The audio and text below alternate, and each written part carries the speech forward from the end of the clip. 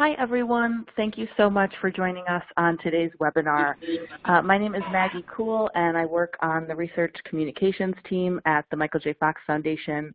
I'm usually on the other end of these webinars as the producer, but today I'm joining you to take you through a conversation that goes deep into science, but has a lot of potential to transform how we define, measure, and treat Parkinson's disease.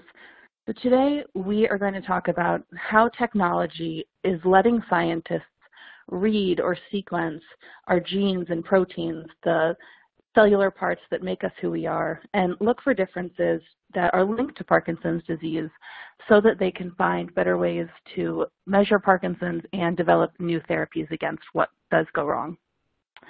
Some housekeeping items before we jump into today's conversation. On your screen, you see a Q&A box, and throughout the hour, you can enter your questions there, and our team in the back end will be answering them and sending us up some to send to our panelists. And we are also providing today's slides for download. You should see a box called Resource List on your screen.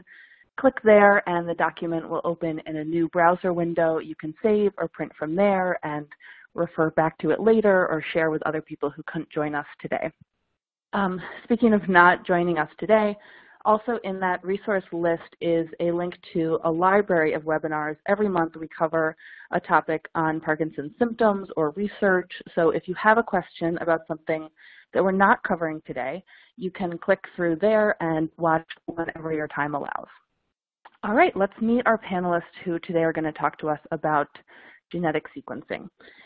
We have an all-star panel of people who work with me at the foundation and some external scientists.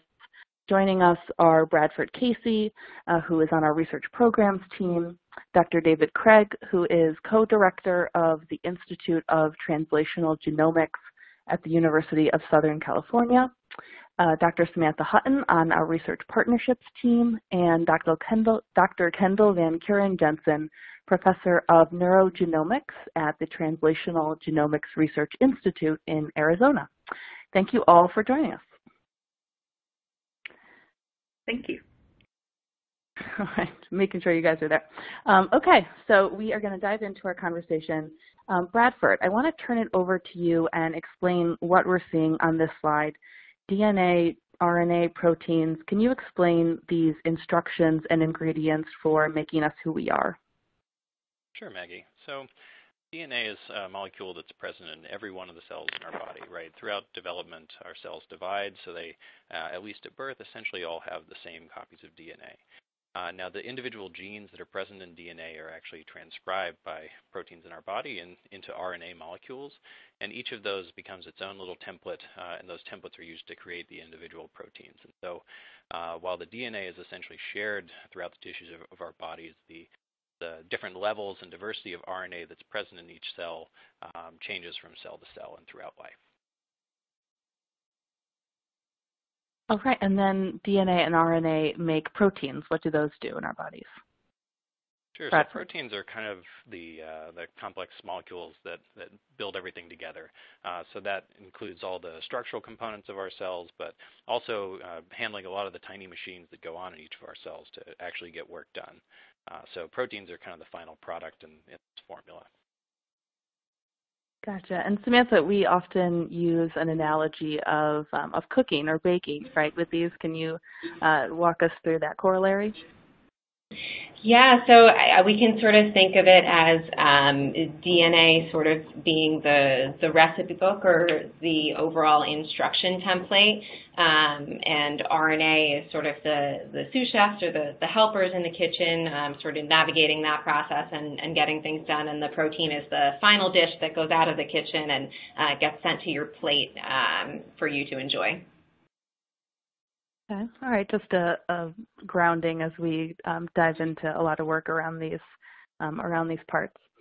Dr. David Craig, I want to turn it over to you and talk about heredity and how we get our DNA from our parents and what that means for making us who we are, everything from eye color to disease risk.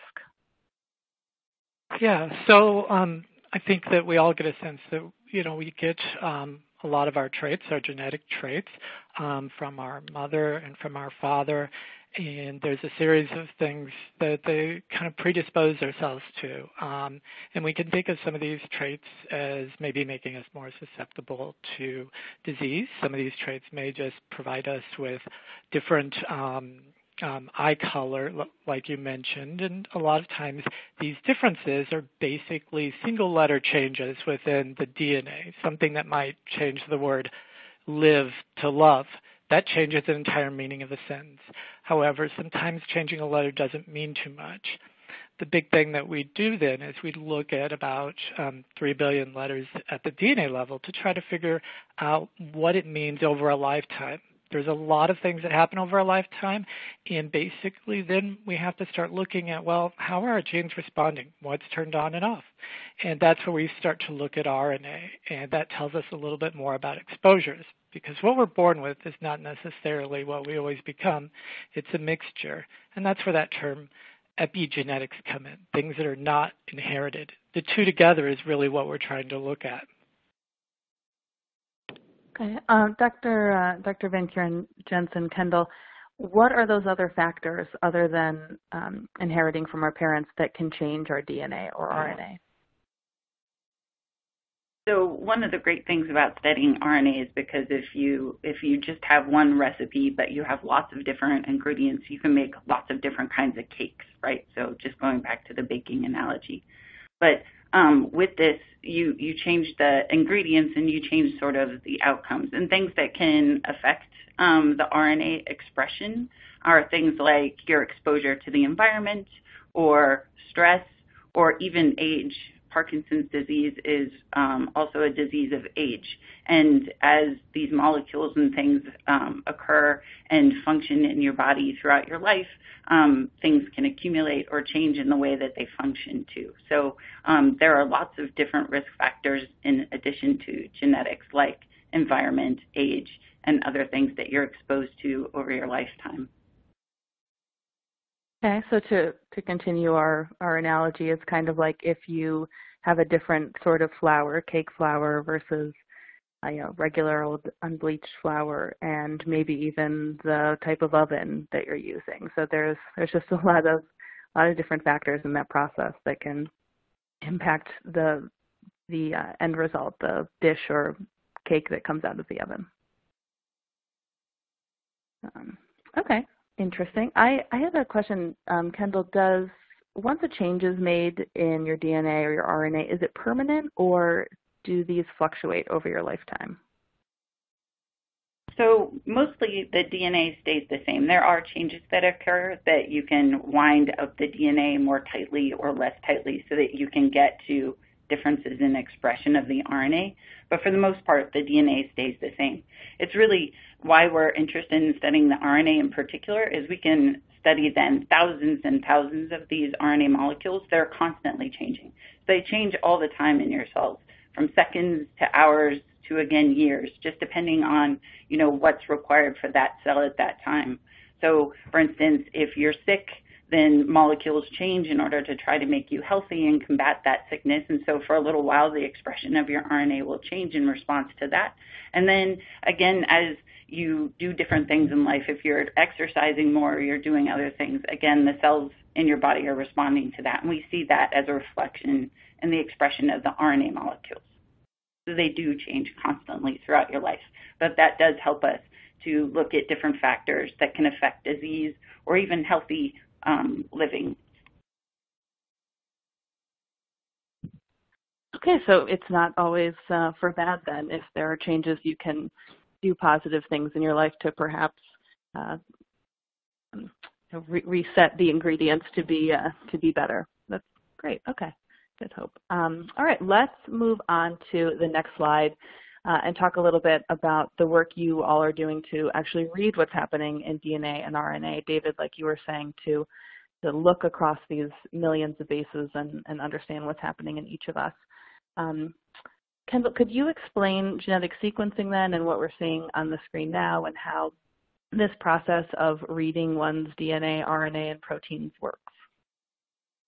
Yep. So starting with the samples, so we can get samples from lots of different things, and people who've participated in different Fox Foundation events might have given different types of biofluids. We call them either, samples of blood or urine or saliva. And when we get these samples, we have to separate out the different components because they're a big mixture of things that we were just talking about. There's whole cells with DNA in them and RNA and proteins, but we can't look at all of them at the same time, so we separate them into different ingredients. And then when we do that, we can then do different things with them. They each sort of require different downstream research techniques. DNA and RNA are similar in that they're basically made of the same molecules that we can look at on something called a sequencer. And the sequencer will read out each one of the letters of either the DNA or the RNA. That's what the read or sequencing, the different sections of that is. And then bioinformatically, so on the back end using computers and other types of analysis, we can put all of those read sequences back together to read out the long stretches of DNA or RNA. And then we can tell differences between individuals with disease or people who do not. We can start to tease apart, environmental exposures and other things that will help us understand disease better. Okay. Looking at number 1 on this graphic, it says from a biological sample. Parkinson's is a brain disease. What samples do you look at, and how does that help us understand what's happening in the brain? Kendall, could you answer that one? Yeah, so again, we try to look at lots of different sample types. So, for instance, cerebral spinal fluid is a good one, but as a first line of looking at expression changes in individuals or participating in clinical trials, it's a harder barrier to meet because not everyone wants to go through a lumbar puncture. So we're looking for alternative biofluids that will also give us information about the brain. All the cellular characteristics, the things that are happening inside the cells in the brain, often happen in cells in other tissues and in the periphery. So we can look at some aspects of the disease, expression levels associated with certain genetic changes and other things. So we do get a little window into the brain by using these more peripheral resources that are a little bit less invasive to get to. Like you said, more accessible, more people able to give the samples and more data. And Samantha, speaking of more data, we look at different populations as well, right? It's not just people who already have Parkinson's disease, it's people at risk of Parkinson's or control populations to compare. Can you talk to us more about the need to look across different cohorts or groups? Sure, Maggie. So that's a really important point. As Kendall had noted earlier, Parkinson's disease is a disease of aging. So we really want to make sure that we're understanding the Parkinson's component versus the aging component. So for that reason, it's really important that as we're looking in samples from people with Parkinson's disease, side by side, we're also looking in healthy volunteer subjects or people who don't have Parkinson's disease so that we can really separate out the effects of just regular aging and exposure to the environment long-term on this whole process or the process to make these proteins versus what might be happening that's disease-specific or Parkinson's-specific. And David, we look over time too, correct? As Kendall was saying, this expression is often in flux. So how do you know if something is really linked to disease or if it's just a momentary change due to different factors? Well, that's really one of the, in many ways it's kind of obvious. You have somebody and you take measurements of them over time.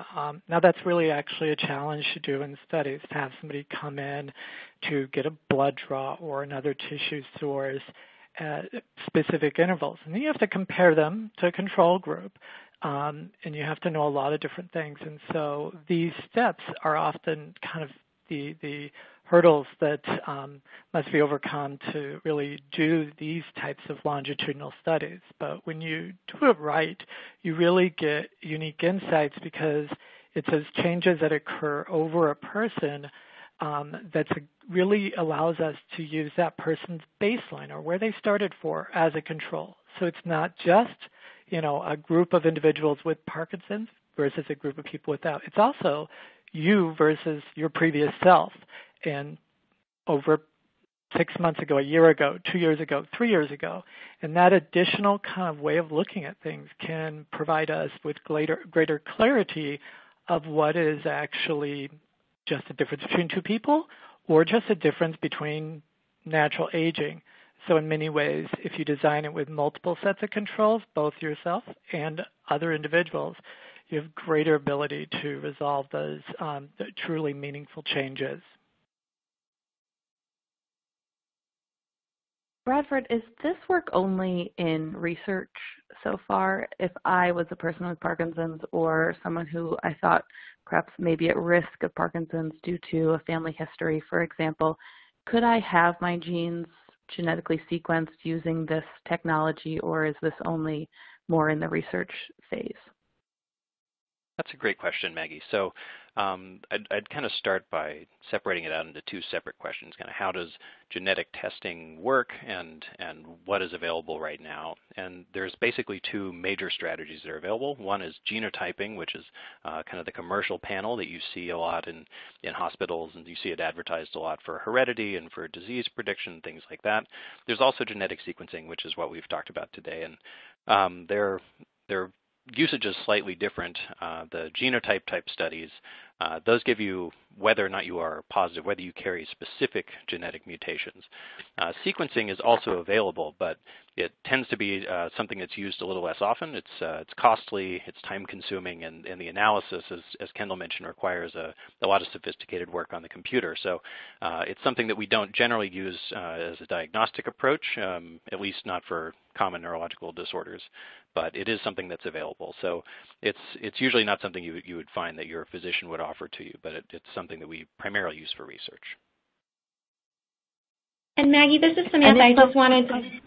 Oh, I'm sorry, Meg. I just wanted to interject and say that there is an ongoing effort through MJSF called Fox Insight, which is a way to participate in research just from the comfort of your own couch or living room. It's a way to provide information about your life or your Parkinson's disease if you have it, just by filling out online surveys. And as part of that study, there is a collaboration between Fox Insight and MJFF and 23andMe, where eligible participants may be able to get a kit from 23andMe through that program. So if anybody's interested in that, the website where they could find more information would be foxinsight.michaeljfox.org.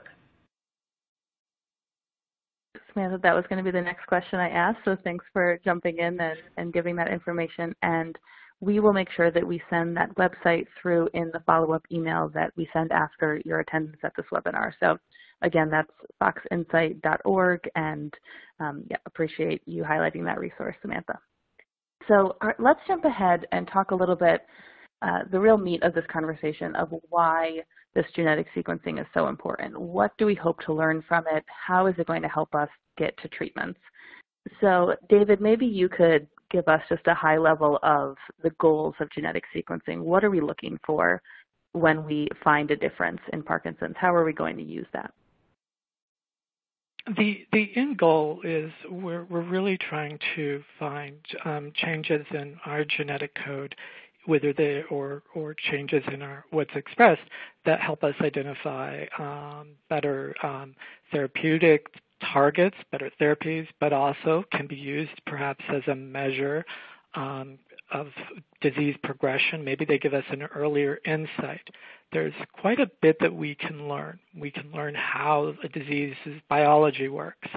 And so what we want to do is to be able to take and integrate in a lot of different types of sequencing. We kind of hinted upon it, but there are different types. One of the major studies that has been occurring over the past decade is this idea of sequencing the inherited genome. And there's been a lot of efforts there, and we have a lot of new insights, both with genotyping, of where these key regions are that harbor susceptibility alleles, these genes that you say might be associated with development of Parkinson's. But now, and through some of the more recent studies, we're looking actually at what is expressed and what's turned on. And this is really an emerging area where we look at the RNA. And at this point, it's basically then looking at the RNA at different time points to see, okay, if this change at the DNA level is there, does it impact one gene? Maybe it impacts a suite of genes. And that's one of the more interesting things, is how one thing, one letter that you're inherited, can actually lead to a cascade of events. And we can use those through, some really nice math and computational methods to try to get insights into them. So they all tie together. And the most important part about that is that there's clinical information tied to it, insights into what's a person's course. That helps us kind of put together these puzzle pieces in a way that isn't just what you're born with, but also what happened over the lifetime. And Kendall, how could we take those differences in identifying what you're born with and what changes, as David said, to better measure or treat Parkinson's disease? So most cases of Parkinson's disease probably result from complex interactions of the environment and genetic factors. These are called sporadic cases where there's no history of the disorder in your family. But the causes of these sporadic cases have lots of commonalities with things that we find out about people who have the genetics that make them at high risk for Parkinson's disease. So figuring out the common pathways and figuring out how these biologically function helps us figure out how Parkinson's disease occurs. So, for example, in the synuclein gene, everybody with Parkinson's disease gets aggregated clumps of alpha-synuclein. Finding out that synuclein mutations in the synuclein gene can cause misfolding of the protein or increases in the expression of the folding that lead to the disease helps all Parkinson's patients in the fact that we've identified then pathways that we can use to target therapies towards. The same thing with LRRK2 variants. This is an enzyme that has an overactivation, and so if we can identify inhibitors, they might help not only the individuals with the genetics, but also people with sporadic Parkinson's disease. So really it's about identifying the pathways, and another way to do that is for us to put this RNA sequencing, which changes expression to reflect other things going on in your life, may also lead us to new pathways for targeting therapies as well. But these RNA expressions we can also use after someone joins a clinical trial or something like that to identify whether or not, we're moving the right pathways in the right direction. So monitoring information through sequencing and other stuff, monitoring these genes and proteins and their expression levels has multiple levels of influence that we can use for making things better. Okay, so it sounds like we're looking for differences between people who don't have Parkinson's and people who do as a first place to look. And then we're looking across people who do have Parkinson's for similarities, like you said, to illuminate those pathways that we can then target with therapies and stop the dysfunction that's associated with the disease. So Samantha, we see on the screen, and Kendall just referenced some the big three, as we call them, of Parkinson's genetic targets right now, SNCA, which is alpha-synuclein, LRRK2, and GBA. Can you give us a very brief update on where we are therapeutically against these targets and kind of how sequencing has led us to this point? Sure. So I think Kendall really nicely just highlighted how insights in genetics can lead us to discover commonalities or common pathways that can be implicated in Parkinson's disease. And as you said, these are sort of the big three targets right now. We know that alpha-synuclein accumulates in the brains of everybody with Parkinson's disease, regardless of whether or not they have a particular mutation. And some of the drugs that are currently being tested in the clinic directly target this alpha-synuclein in order to sort of remove the toxic form or to just decrease the amount of pathogenic alpha-synuclein that's available. Certainly there are also insights coming from some of these other targets like LRRK2, as Kendall mentioned. This is a protein that can have increased activity in people with the mutation, and there are currently drugs that are being tested that actually work to decrease that activity that are being tested in people with LRRK2 mutations that may actually also be useful in people with just regular common sporadic or idiopathic Parkinson's disease or unknown caused Parkinson's disease that don't have the genetic mutation, based on the fact that some of the pathways that are activated by this protein going wrong are the same in this genetic form and in the sporadic form. And likewise for GBA, we know from some of the biology work that when people have this GBA mutation, it is possible that the enzymes in all of their cells, or the powerhouses in all of their cells, are not functioning properly. But that alone doesn't necessarily cause Parkinson's disease, but there are targeted therapeutics that are specifically working on this particular pathway also that may be useful for people with general Parkinson's disease as well, because all of these three proteins here not only have genetic targets, but also converge on a common biological pathway. Okay. We got a question from the audience, and I often hear that, I've tested negative for the LRRK2 mutation or the GBA mutation, so how do I have Parkinson's, or I won't get Parkinson's if the person does not yet. Are these it for Parkinson's genes, or it seems from all the work that we're doing that there's probably a lot more to discover? Bradford, what do you think? That's a really good question. So let's start by just saying we definitely don't think that this is it. While these are known to be key genes in understanding Parkinson's disease, at least from a hereditary perspective, we also have a lot of evidence that implicates other genes in PD. So one of the things that we want to do as scientists is build out our understanding of those other genes to understand the pathways that they interact in and make sure that we can have a more holistic view of how all the different genes add up. We often say that a relatively small portion of Parkinson's cases are strictly genetic. And I know that earlier it was mentioned that really this is a complex disorder, right? So this is something where it may be an interaction between your genes and the environment. It may be genes that we don't look at routinely. It may be a lot of different factors that determine whether or not an individual will go on to have Parkinson's. So we have to really take in all of these different data sets and really leverage them against each other to get down to the bottom of it. So in addition to these three, we definitely have additional gene pathways that we think are significant right now. Some of those include things that are relevant for inflammation, for example. Some of those include genes that really don't seem to have any functional role in the brain or in nervous system. So it's really an interesting challenge to try to make the most of those.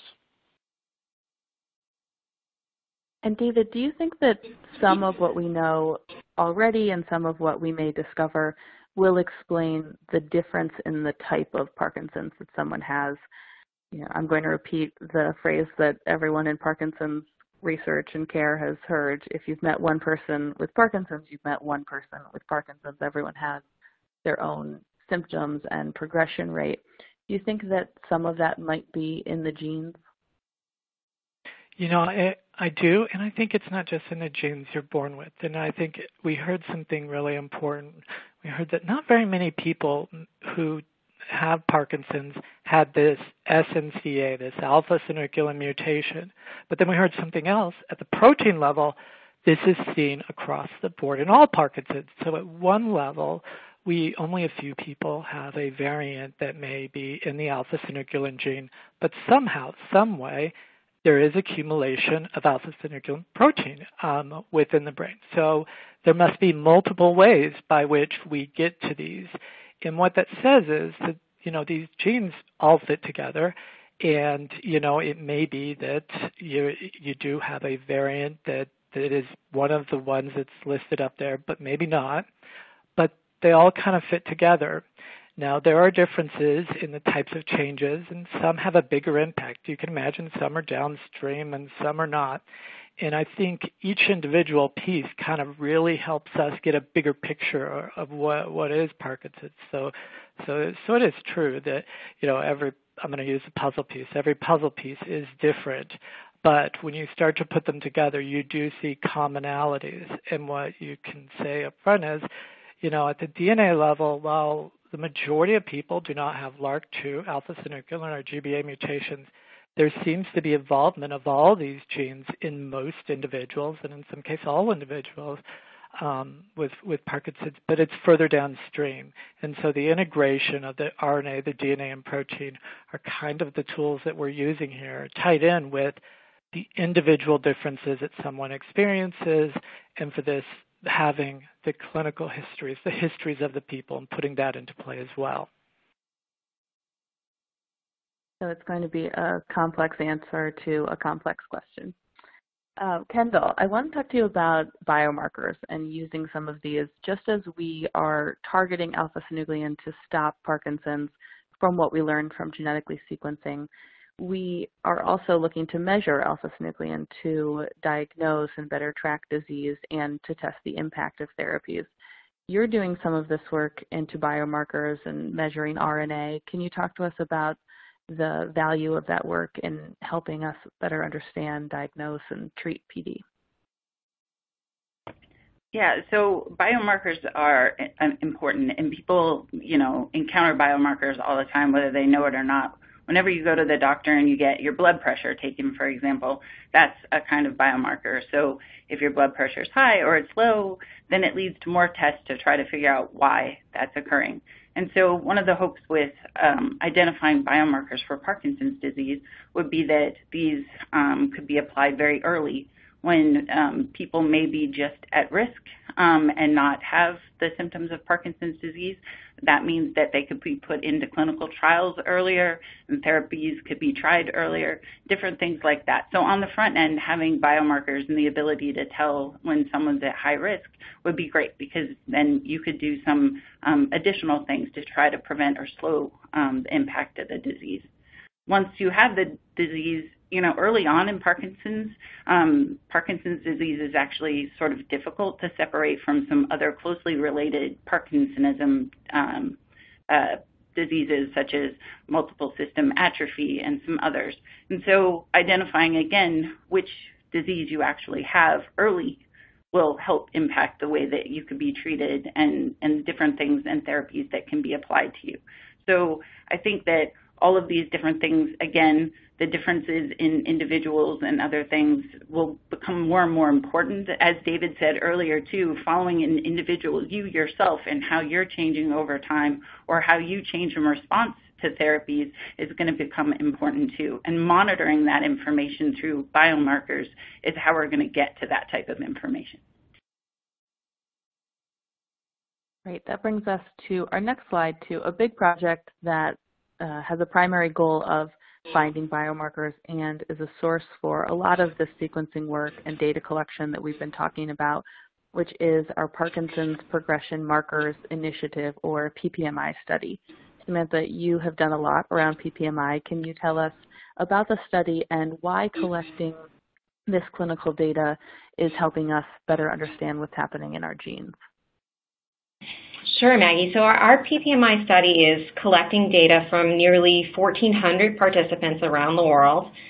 These are people with Parkinson's disease, individuals who have risk factors such as genetic mutations, who might be predisposed to develop Parkinson's disease, and control volunteers without a link to the disease. These people all come in over a period of 5 to 10 years for clinical assessments, motor assessments, brain imaging scans, and fluid collections like donations of blood and spinal fluid, for example. Because there's so much data available in PPMI in so many different aspects, like I just said, the clinical and the biofluids and the imaging, this really enables scientists to look at the data either alone or in combination. And if you add in the power from all of the genetic data that we've been talking about, you can really look side by side with the genetic data, the clinical data, the imaging data sets to start answering questions about whether there are particular subtypes of Parkinson's disease, which could help us understand, for example, why some people might respond better to a particular drug treatment, or it could help us to better diagnose people with Parkinson's disease or really understand disease progression over time. Understood. As Kendall and David, you guys were talking about kind of making those connections between the type of PD that someone has. You need all that data on the type of PD that they have to make those connections.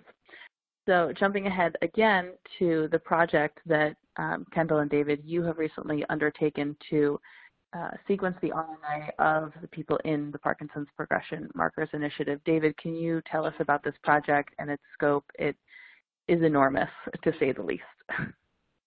This study is actually tremendously enormous, and it was a study that, I really pursued being involved with because we work with a lot of different diseases myself and neurological diseases and work at cancer.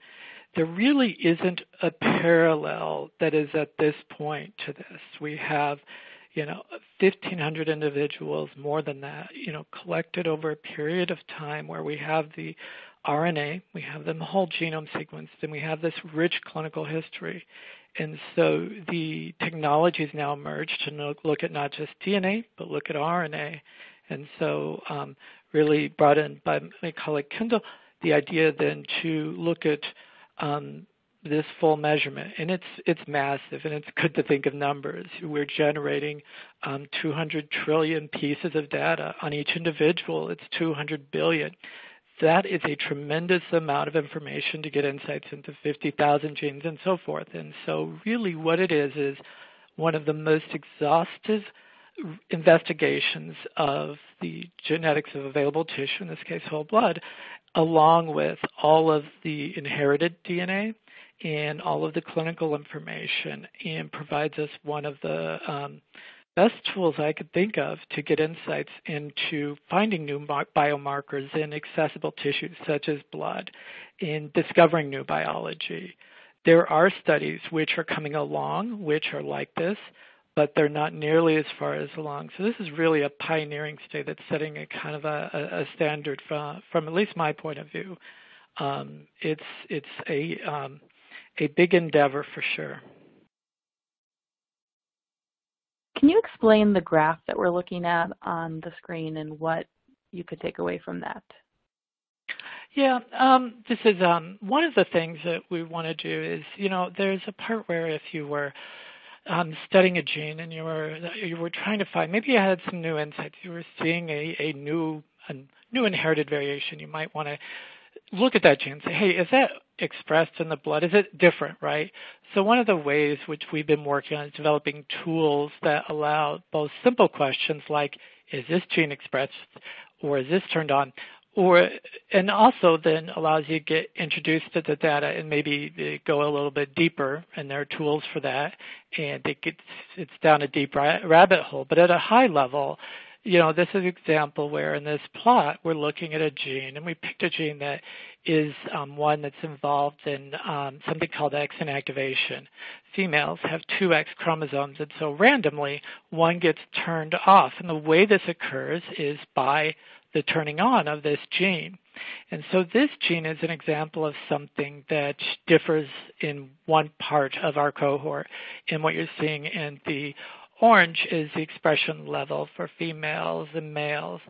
And, what's interesting about this is if you looked at this gene, you looked at different cohorts, you might get a kind of might think that, well, one of the cohorts might have more males and females or something like that. You might not be able to really figure out, well, is that a cause or an effect? And so the clinical data and being able to partition out this. So in this chart, we are just seeing some of the different enrollment cohorts that are part of this PPMI study. PD would be Parkinson's, and there are several others, including those with genetic predispositions.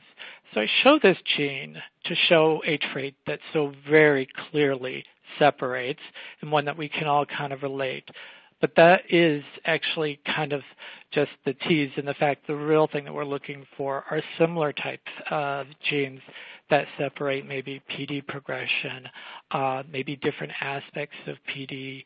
There may be several genes fitting together. And that is actually the case with this gene.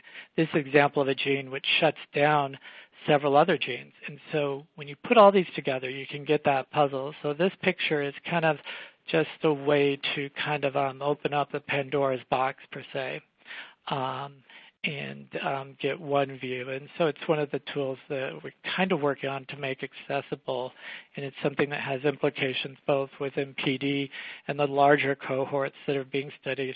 I mean, not the larger cohorts, the different cohorts that come downstream that follow this study in different disorders. You know, a lot of people will follow this study and try to see how it can impact other diseases and disorders and how we discover biomarkers.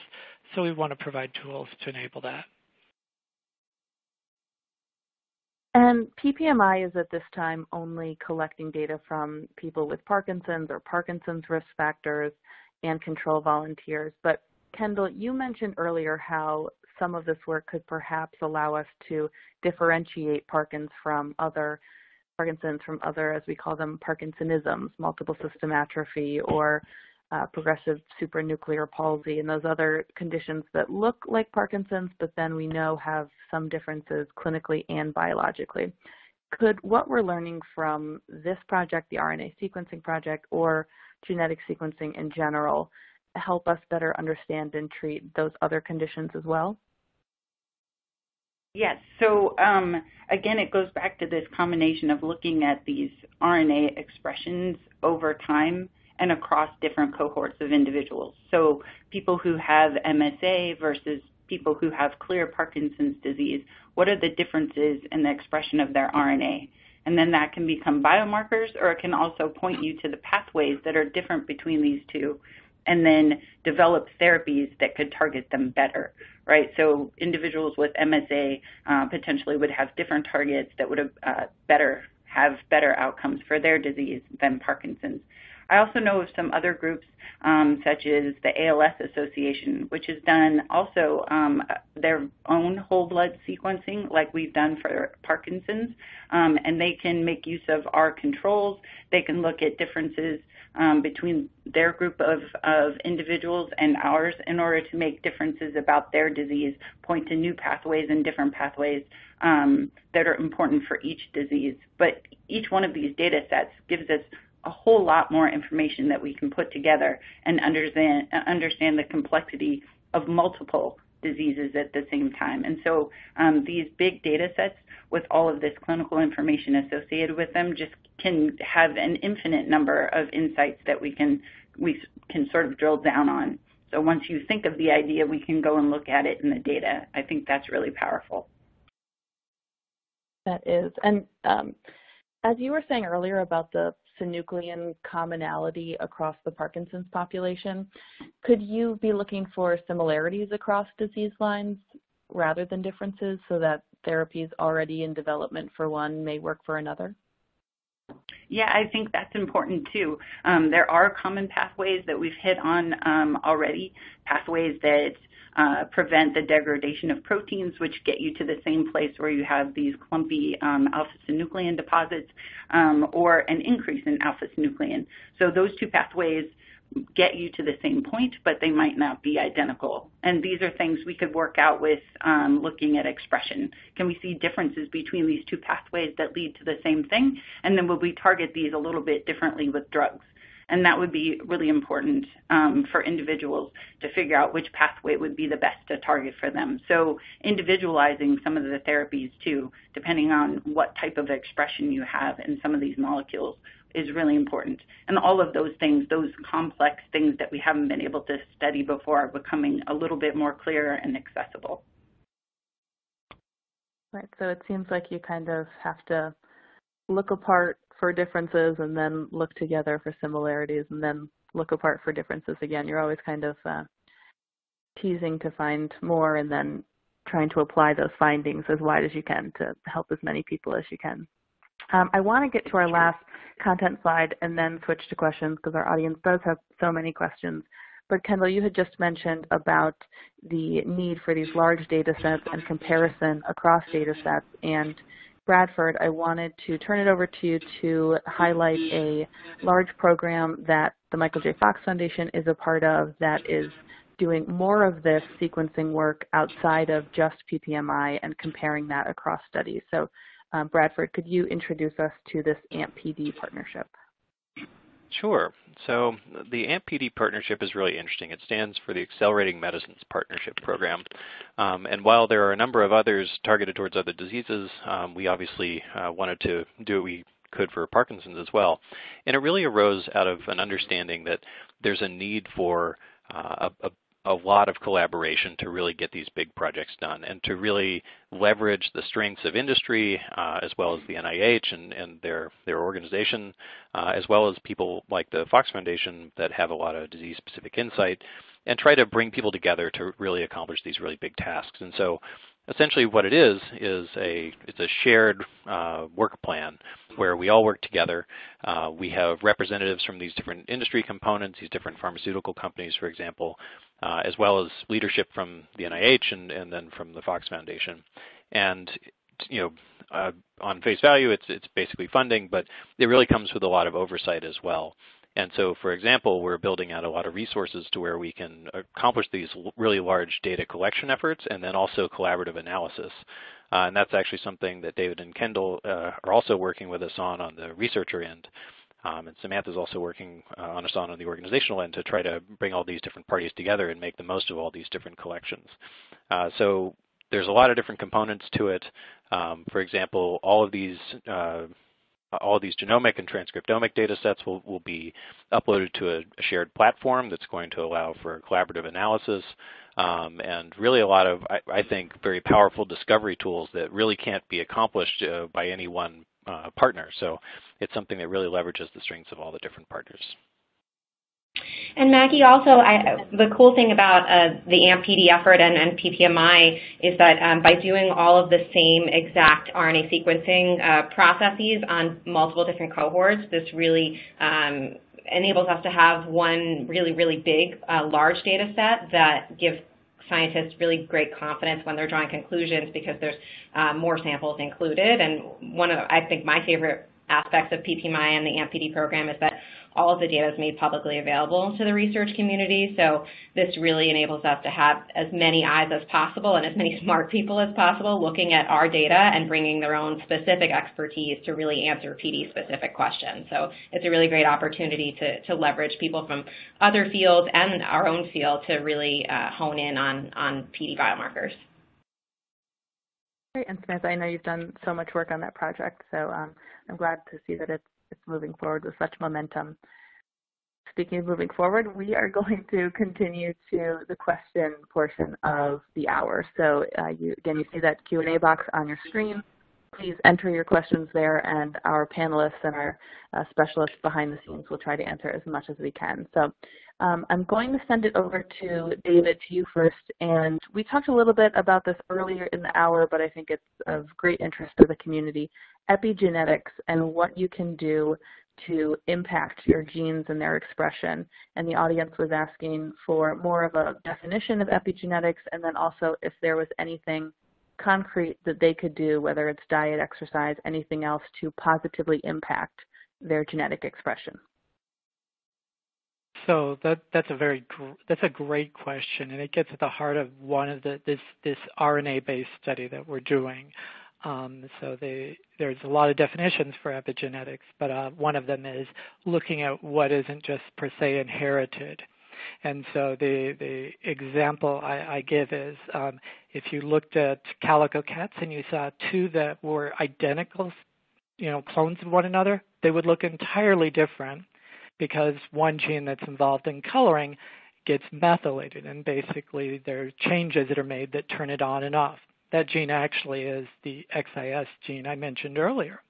But it's an example of a process that occurs where a genome is basically changed into what can be turned on and off. Kendall mentioned some processes earlier where basically by the kind of bundling up of the DNA, it can change.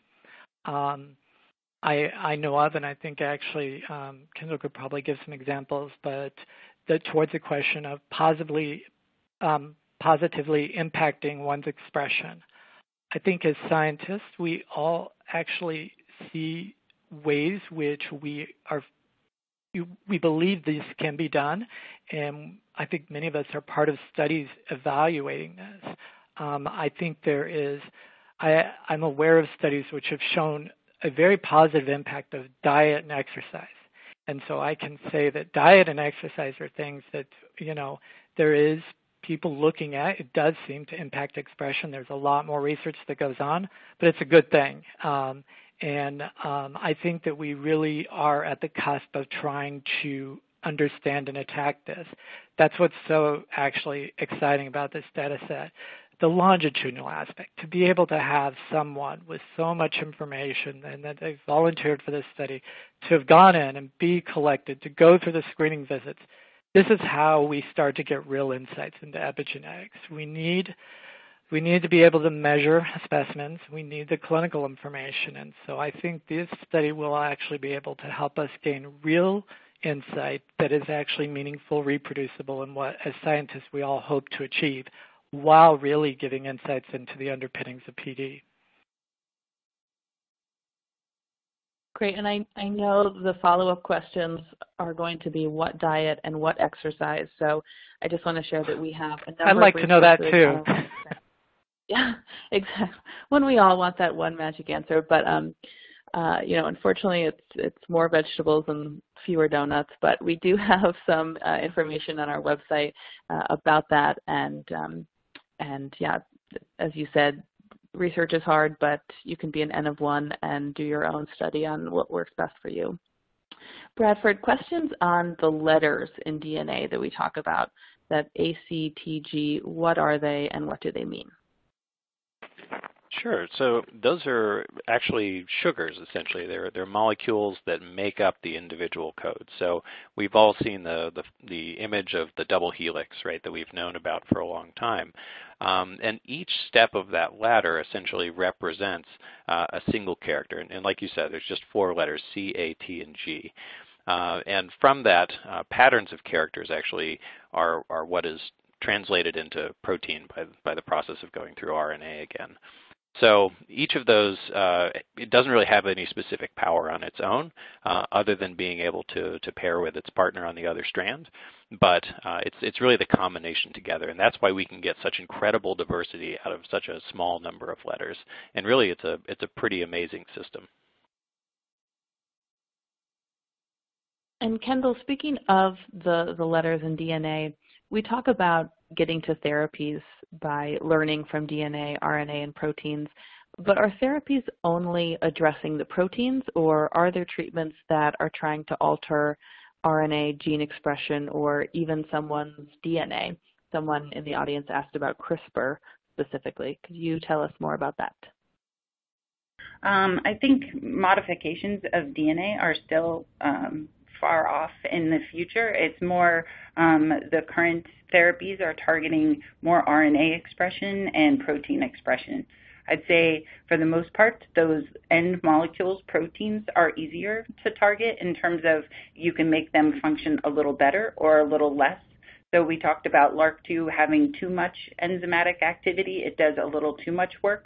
So finding inhibitors that reduce that enzyme activity are a little bit easier right now for therapeutics than doing something like a DNA change, which is going to come with a whole lot more testing and is definitely something more going to be available probably, but much further in the future. But right now, I think that of the DNA, RNA, protein, the 3 of them, proteins are much easier to target and something that there are people working on currently in a whole host of pathways that are relevant for Parkinson's disease. Let me stick with you and follow up on that because we've gotten a lot of questions about mitochondria as well and that pathway, its connection to Parkinson's and to our genes. What's happening with mitochondrial understanding related to Parkinson's, Kendall?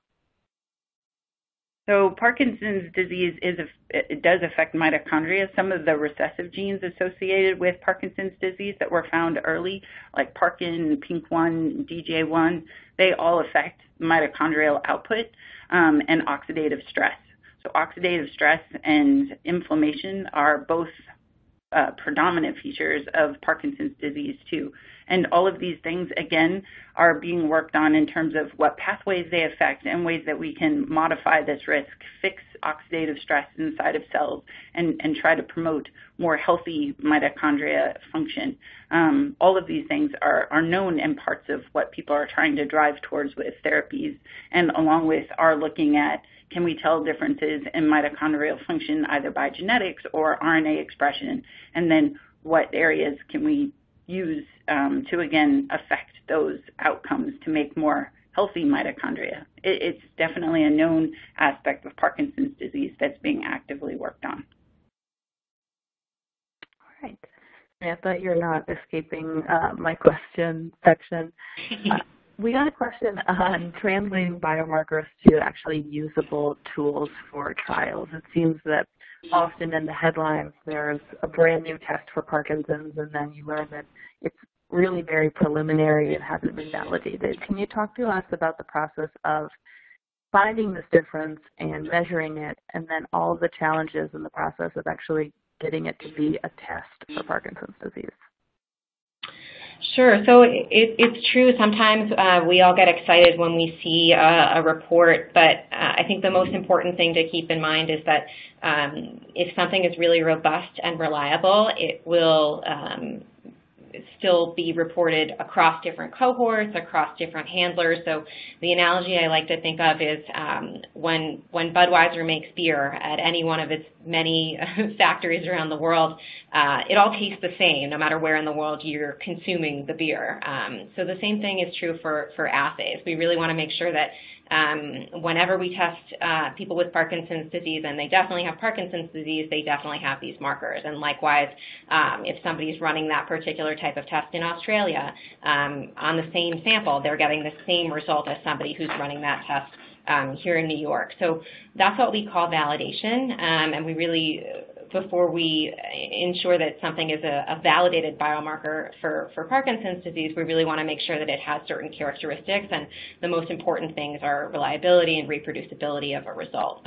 So we have, in our biomarkers program here at MJFF, we fund development of biomarker assays across all the spectrums. So we really want to encourage the development of new assays, but we also really want to make sure that when an assay looks promising, or it's been shown that something is changing in people with Parkinson's disease or over time with progression, that we really take the time to make sure that it's really true by making sure that the key assay characteristics or reliability and reproducibility are on point. An assay, for those of us who don't work in a lab, is a test, and the methods that you use to perform that test.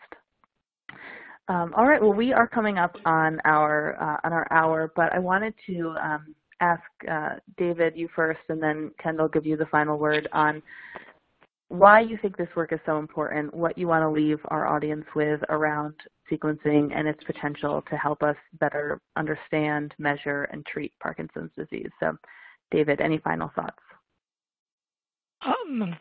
I think that really what we have with sequencing and all of these technologies we talk about is an incredible discovery platform by which all sorts of things can be understood, and it impacts researchers in lots of ways. We could discover something by looking at it for the first time, just looking across the board for something new, but then there's also tremendous value where other researchers may say, I want to ask a question because this data set measured every part of the blood they could. And so really, the exciting part I think of is the wonderful platform that is these longitudinal, these time series collections, these people going into these visits, providing this information to researchers, impacts really Parkinson's, impacts research in Parkinson's therapies, impacts other disorders, and it's a wonderful kind of way that Parkinson's is leading really in developing these in terms of the community and the patients. This is an area where it's really setting the stage. Kendall, anything to add as the last words from our panel today? Yeah, I think what David said is really great. I would just add that this is a really great platform. This Michael J. Fox Foundation effort combined with the AMP-PD effort really creates a huge database where people can test hypotheses. So anybody doing science, thinking about something, whether it's related to Parkinson's disease or another disease, could basically go and look at this data set and test a hypothesis in kind of a rapid manner. Does this make sense? Do we see any changes in this pathway? And so it'll actually have broad implications for a lot of areas. Thank you. And I want to remind everyone, if you have Parkinson's disease and you want to participate in genetic research, our online study, Fox Insight, is at www.foxinsight.org, and you can learn more about joining the study and contributing genetic data. Thank you for our panelists for joining me today, and thank you everyone who's logged on and joined us. We'll be sending a link to the webinar to listen on demand or share, and we hope that you will mark your calendars for next month's webinar on the third Thursday, June 20th, where we'll be replaying a popular webinar on how the immune system and inflammation may play a role in Parkinson's disease. And we'll have staff behind the scenes to answer your questions live. So I hope you'll join us, and thanks again for joining us for this show.